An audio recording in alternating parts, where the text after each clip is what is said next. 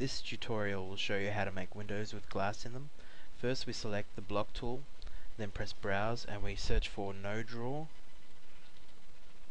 double click, and then we create a block where we want the glass to be and create object.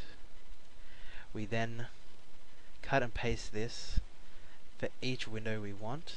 The easiest way to do this is to hold shift and then drag it and drop it on the new location. So now we have it in each area.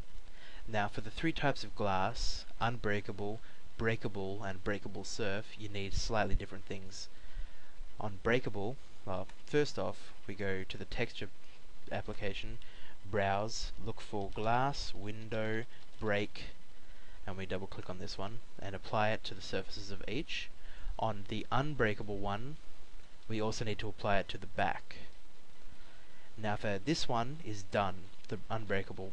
For the breakable, we click on it, press Ctrl T, go to function breakable and press enter, and under strength we select how strong we want it to be, so let's say 100, and apply and close that.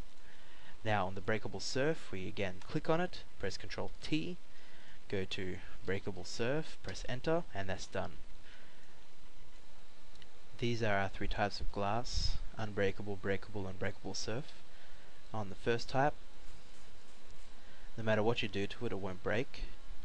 The second type, after it reaches the damage limit, it breaks up into these gibs which disappear after a short amount of time.